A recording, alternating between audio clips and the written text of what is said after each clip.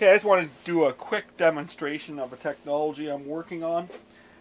I have one oscillator. I have unisono on 2, and it's pulse width, very tight, like 32. It's also being modulated by LFOs or envelopes, can't remember.